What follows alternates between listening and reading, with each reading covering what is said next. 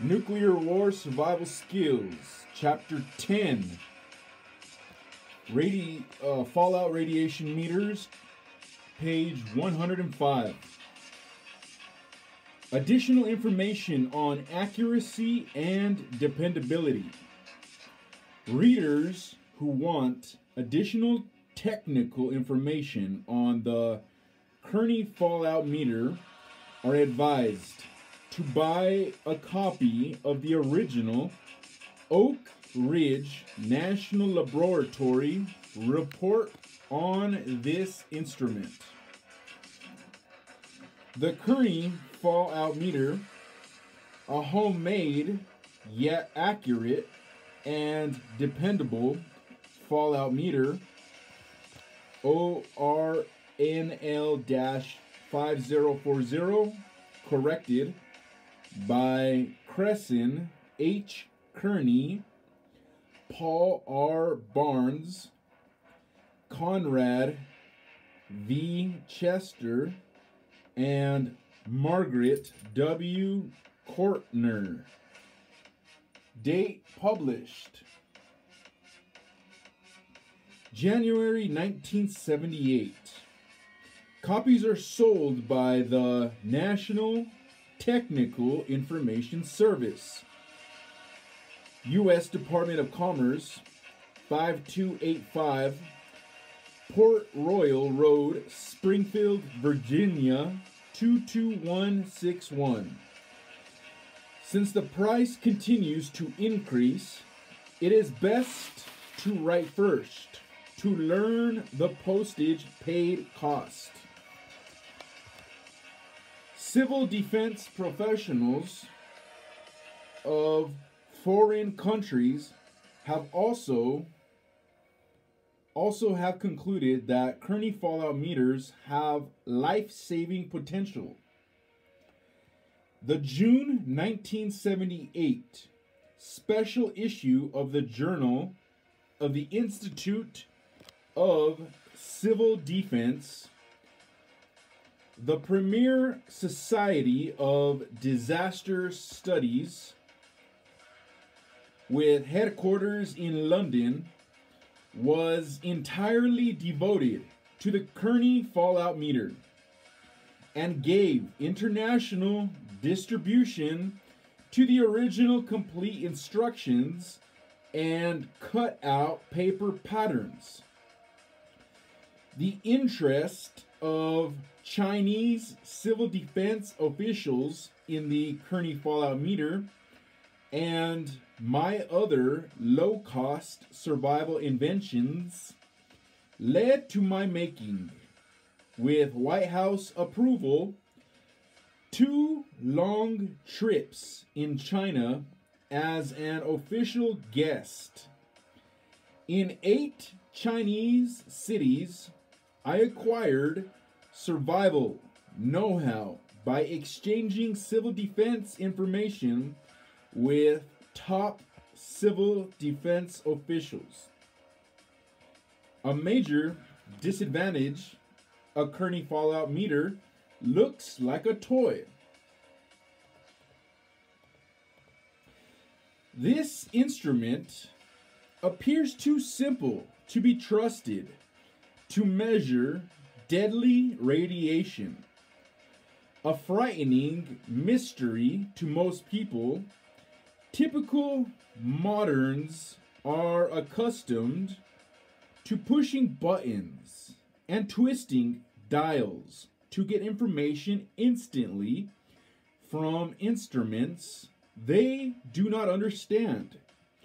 Most feel that a dependable radiation monitoring instrument has to be complex. However, especially during a worsening nuclear crisis, many typical Americans would build Kearney Fallout meters if they become convinced of the accuracy and dependability of this home-makeable instrument that they can understand, use intelligently, and repair if necessary. Caution. Earlier versions of the Kearney fallout meter making instructions written when common sewing threads were good insulators recommend.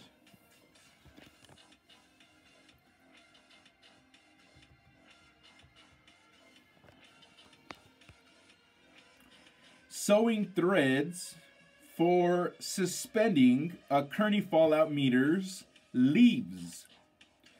Now, most sewing threads are anti-static treated, are poor insulators, and are unsatisfactory for use in Kearney fallout meters. Makers of Kearney fallout meters should use the instructions in this updated edition that recommend widely available excellent insulators for suspending a Kearney fallout meter's leaves, and that incorporate several field-tested design improvements. Instructions for making and using Kearney fallout meters. Appendix C gives the latest field-tested instructions with patterns to enable you to make a Kearney fallout meter and to learn how to use it. The great need for civil defense instruments is likely to be fully recognized only during a worsening nuclear crisis. Therefore, in this edition, the Kearney fallout meter instructions and patterns are printed on only one side of a sheet, with extra patterns at the end of the text, and with 2 pages at the very end to expedite the rapid reproduction of the Kearney fallout meter instructions. Timed printing tests by 2 newspapers have proved that with the help of these 2 pages of special instructions, a newspaper can paste up and photograph all pages of the Kearney fallout meter instructions. Print a 12-page tabloid giving them, and start distributing the tabloid all in less than 1 hour.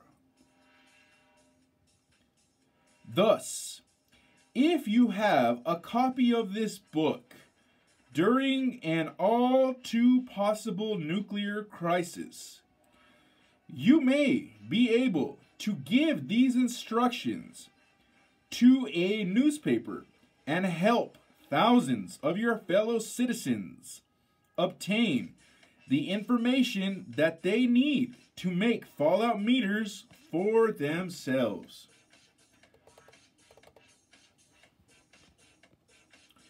Advice on building a Kearney fallout meter. The reader is urged to set aside several hours in the near future for making a Kearney fallout meter and for mastering its use. During field tests, average American families have needed about 6 hours to study the instructions given in Appendix C to make this simple instrument and to learn how to use it. These several hours may not be available in the midst of a crisis. Higher priority work would be the building of a high protection factor shelter the making of a shelter ventilating pump, and the storing of adequate water. In a crisis, it might not be possible to obtain some needed materials for a Kearney fallout meter. It is very difficult to concentrate on unfamiliar details during a nerve-wracking crisis, or to do delicate work with hands that may become unsteady. The best time to build and learn to use a Kearney fallout meter is in peacetime, long before a crisis. Then, this long-lasting instrument should be stored for possible future need. End of page.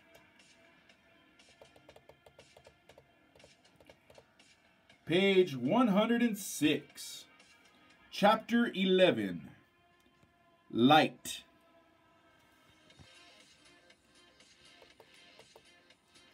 The need for minimum light. Numerous disasters have proved that many people can remain calm for several days in total darkness, but some occupants of a shelter full of fearful people probably would go to pieces if they could see nothing and could not get out. It is easy to imagine the impact of a few hysterical people on the other occupants of a pitch-dark shelter. Under wartime conditions, even a faint light that shows only the shapes of nearby people and things can make the difference between an endurable situation and a black ordeal.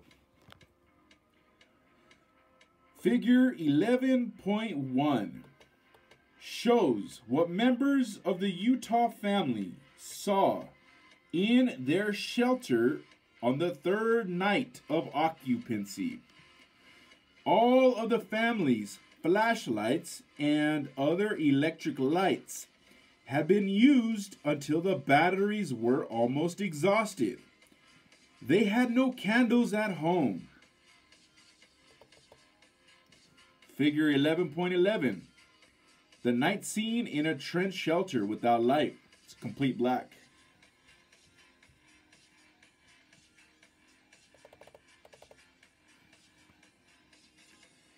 Failed to bring the cooking oil, glass jar, and cotton string included in the evacuation checklist. These materials would have enabled them to make an expedient lamp and to keep a small light burning continuously for weeks if necessary. At 2 a.m. on the third night, the inky blackness caused the mother, a stable woman who had never feared the dark, to experience her first claustrophobia. In a controlled but tense voice, she suddenly awoke everyone by stating, "I have to get out of here. I can't orientate myself." Fortunately for the shelter occupancy experiment, when she reached the entry trench, she overcame her fears and laid down to sleep on the floor near the entrance.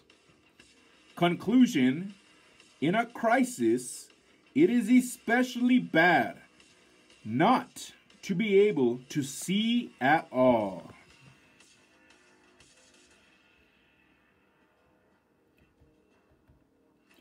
Electric lights.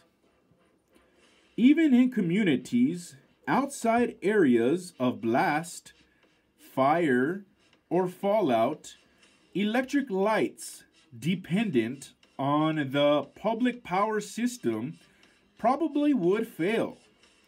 Electromagnetic pulse effects produced by the nuclear explosions, plus the destruction of power stations and transmission lines, would knock out most public power. No emergency lights are included in the supplies stocked in official shelters. The flashlights and candles that some people would bring to shelters probably would be insufficient to provide minimum light for more than a few very days. A low amperage light bulb used with a large dry cell battery or a car battery is an excellent source of low-level continuous light. One of the small 12-volt bulbs in the instrument panels of cars with 12-volt batteries will give enough light for 10 to 15 nights. End of page.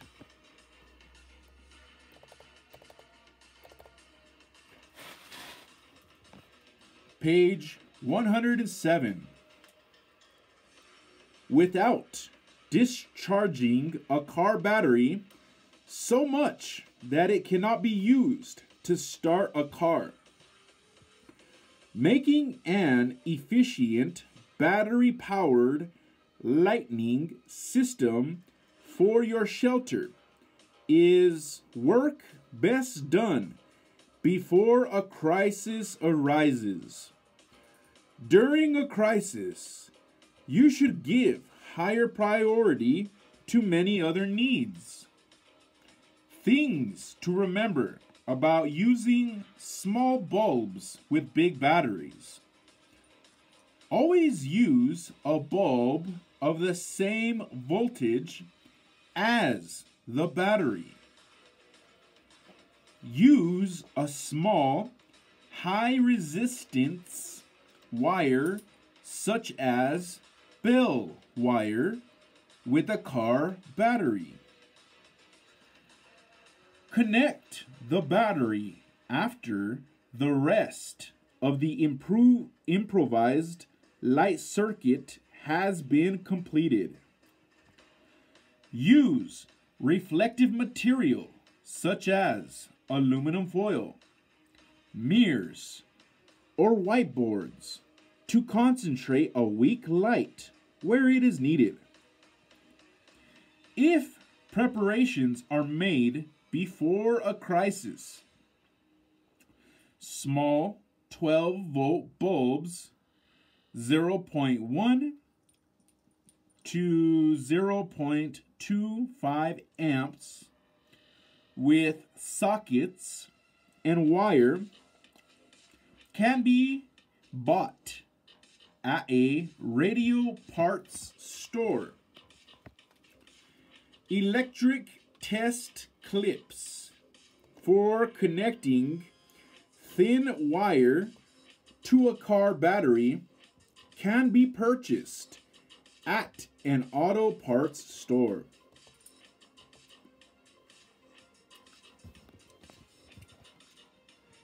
Candles and commercial lamps. Persons going to a shelter should take all their candles with them, along with plenty of matches in a waterproof container, such as a mason jar. Fully occupied shelters can become so humid that matches not kept in moisture-proof containers cannot be lighted after a single day. Lighted candles and other fires should be placed near the shelter opening through which air is leaving the shelter. To avoid buildup of slight amounts of carbon monoxide and other headache-causing gases.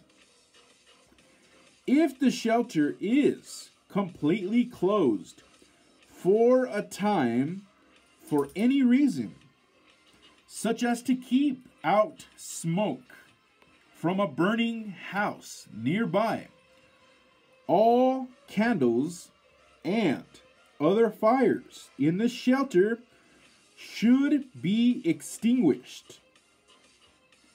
Gasoline and kerosene lamps should not be taken inside a shelter.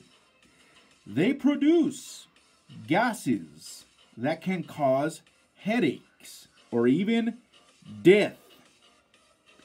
If gasoline or kerosene lamps are knocked over, as by blast winds that would rush into shelters over extensive areas, the results would be disastrous.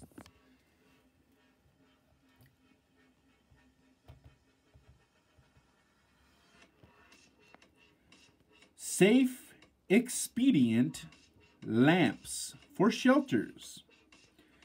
The simple expedient lamps described below are the results of Oak Ridge National Laboratory experiments, which started with oil lamps of the kinds used by Eskimos and the ancient Greeks. Our objective was to develop safe, dependable, long-lasting shelter lights that can be made quickly, using only common household materials. Numerous field tests have proved that average Americans can build good lamps by following the instructions given below, figure 11.2.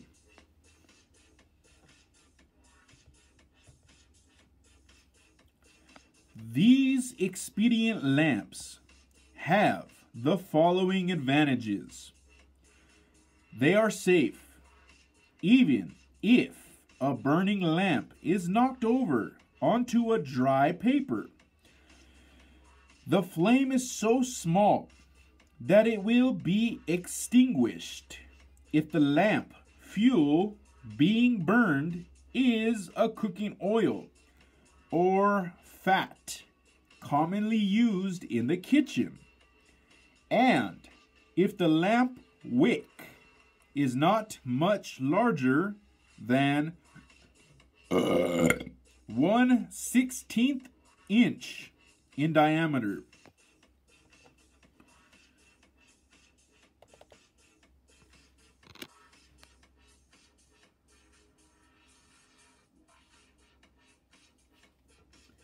Since the flame is inside a jar, it is not likely to set fire to a careless person's clothing or to be blown out by a breeze. With the smallest practical wick and flame, a lamp burns only about 1 ounce of edible oil or fat in 8 hours. Even with a flame smaller than that of a birthday candle, there is enough light for reading. To read easily by such a small flame, attach aluminum foil to 3 sides and the bottom of the lamp and suspend it between you and your book, just high enough not to block your vision. During the long, anxious days and nights spent waiting for fallout to decay, shelter occupants will appreciate having someone read aloud to them. A lamp with aluminum foil attached is an excellent trap for mosquitoes and other insects that can cause problems in an unscreened shelter. They are attracted to the glittering light and fall into the oil. 2 of these lamps can be made in less than an hour. Once the materials have been assembled, so there is no reason to wait until a crisis arises to make them. Oil exposed to the air deteriorates. So it is best not to store lamps filled with oil or to keep oil-soaked wicks for months. End of page.